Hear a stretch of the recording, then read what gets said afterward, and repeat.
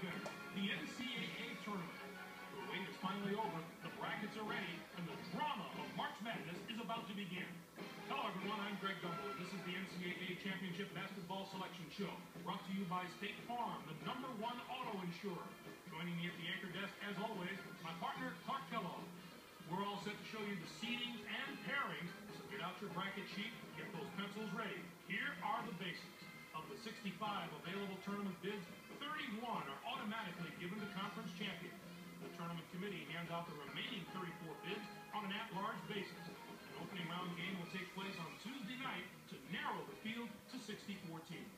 But before we unveil the brackets for this season, here's a look at the final top 25 media poll of the season. The poll voters have had their say in the national rankings since November. The time has come to hand over the reins to the selection committee. We've seen them break away from the national rankings in the past, and it won't be long before we find out if the committee has done it again. It's time to talk about the topic that has a lot of players and coaches holding their breath right now, the NCAA tournament bubble. These are the 10 teams that aren't worried as much about where they'll be playing as if they'll be playing. Clark, who jumps out at you there? The Rutgers Scarlet Knights should be considered among the best of the major conference teams not holding an automatic bid. But there are plenty of non-power conference teams knocking on the door that may prevent them from getting an invitation. Point well taken, but they're not the only team sweating it out right now. The Washington State Cougars had the chance to set themselves apart from the rest of the bubble team, but they never could get over that hump and guarantee themselves a spot. I'm sure it's been a long week for those teams, but the wait's almost over. The NCAA Selection Committee has finished its meeting, and we're ready to unveil the top 4 seeds in this year's tournament. The Florida Gators are the top overall seed, and they will play in the Atlanta Regional. The Selection Committee differed with the media on who the #1 team in the country is, but the committee is the important one at this point, and we'll soon see if their faith in this team is warranted. On to the second #1 seed, who will play in the Atlanta Regional. The Louisville Cardinals are seeking their 3rd NCAA championship in school history. The Kansas Jayhawks are our 3rd #1 seed, and they'll play in the Atlanta Regional. They're back in the tournament again, and no doubt they'll be feeding off the experience of last year's appearance as they try to get to the Final Four this year. And finally, our 4th #1 seed will play in the Atlanta Regional. The Washington Huskies are in the tournament field as a #1 seed for the 3rd time in the history of their program. The #1 team in the country did not get a #1 seed. Wow. Seeds have been assigned. In one national semifinal game, the winner of the Atlanta Regional will play the winner of the Atlanta Regional. Will play the winner of the Salt Lake City Regional. The winner of the Austin Regional will play the winner of Nashville. Because this really isn't accurate. Those games will be played on Saturday, April 4th. Then we'll be on to the national championship game on Monday night, April 6th. Any surprises in there for you, Clark? Well, when you see the selection committee deviate from the top 4 teams. First up, we take a look at the Atlanta Regional. The Florida Gators are the top seed, finishing at 26-4. In the SEC, they will take on the winner of the opening round play-in game between the Coppin State Eagles with 12 wins and the Middle Tennessee Blue Raiders from the America East Conference. And now, the #8 seed, the Michigan Wolverines, come into the tournament after finishing 2nd in their conference during the regular season and were semifinalists in their conference tournament. They're going to play the #9 seed, the Oregon State Beaver, who were semifinalists in their conference tournament, finishing at 24-10. The UCLA Bruins enter the field as the #4 seed. From the Pac-10, it's yet another appearance in the brackets for a school that's no stranger to the NCAA tournament. They'll be getting ready to face the #13 seed. The Indians of Louisiana Monroe finished the season with 18 wins. They're the tournament champions from the Sun Belt Conference. The Oklahoma Sooners come in as the #5 seed, finishing at 21-9.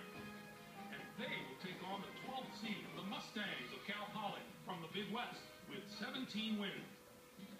Next up is the #2 seed. The Missouri Tigers are the conference tournament and regular season champions from the Big East. They'll be going up against the #15 seed, the McNeese State Cowboys, with 17 wins. This is their 3rd appearance all time in the NCAA tournament. Our #7 seed is from the Big Ten. The Ohio State Buckeyes were rewarded for their outstanding play this season with an at-large bid and a ticket to the Big Dance.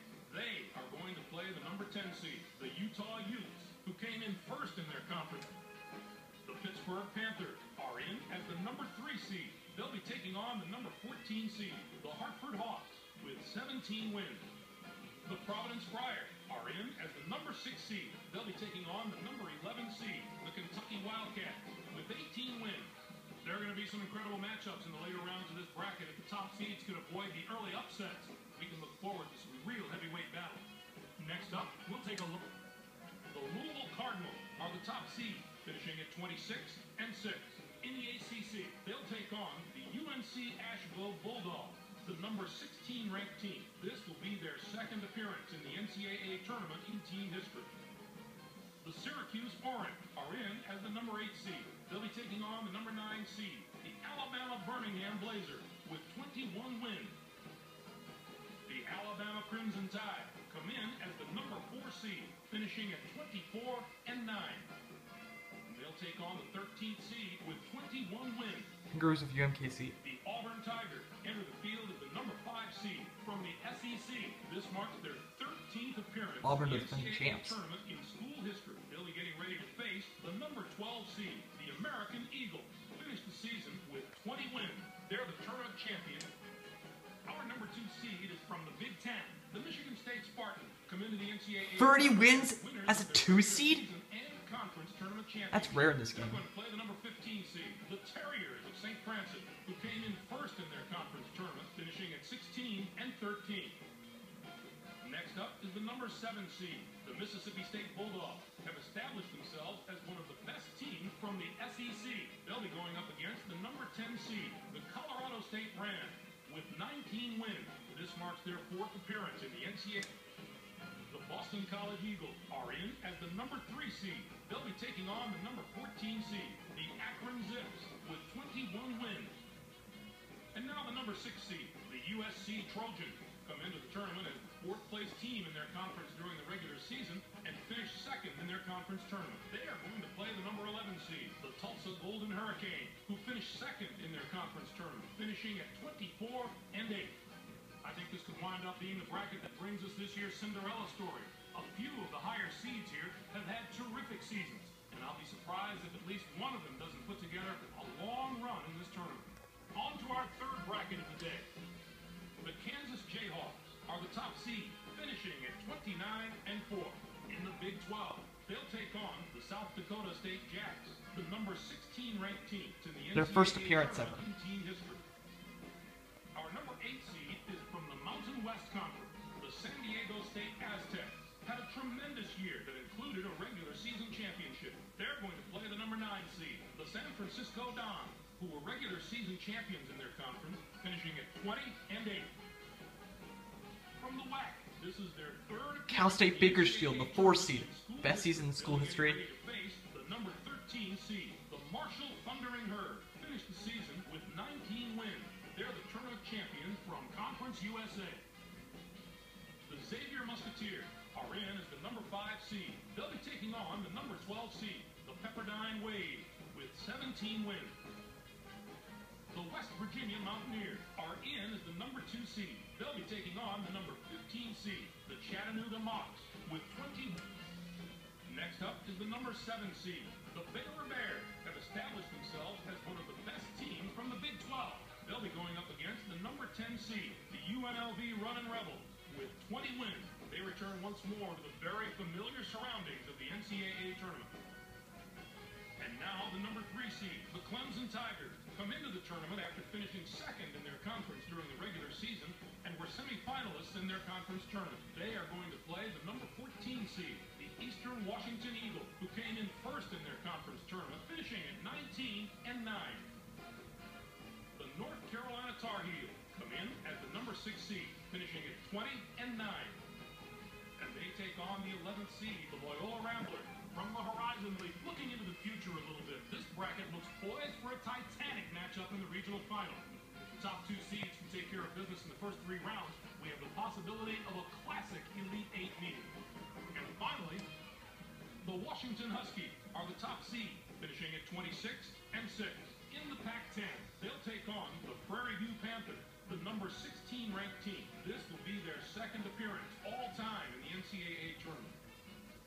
Next up is the number 8 seed, the Georgia Tech Yellow Jackets, have established themselves as one of the best teams from the ACC. They'll be going up against the number 9 seed, the Nevada Wolfpack, with 21 wins. This will be their 11th appearance in the NCAA tournament in the history of their school. The Oregon Ducks are in as the number 4 seed. They'll be taking on the number 13 seed, the Drake Bulldogs, with 20 wins. The Creighton Blue Jays come in as the number 5 seed, finishing at 24-7.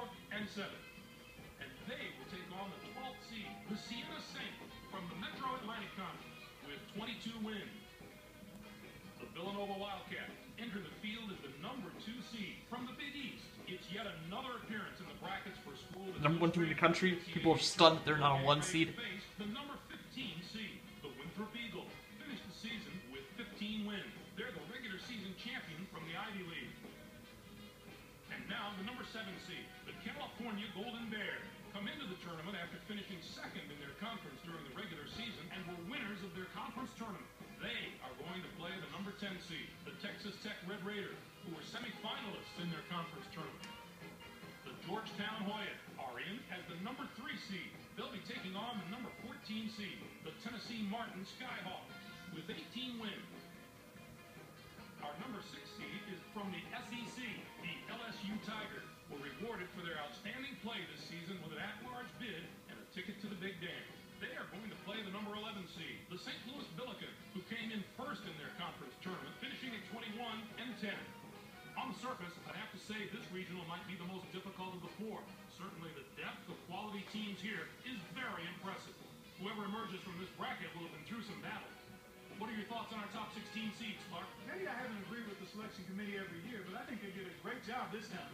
The top 16 look just about right to me. The Villanova Wildcats could easily have been a number 1 seed.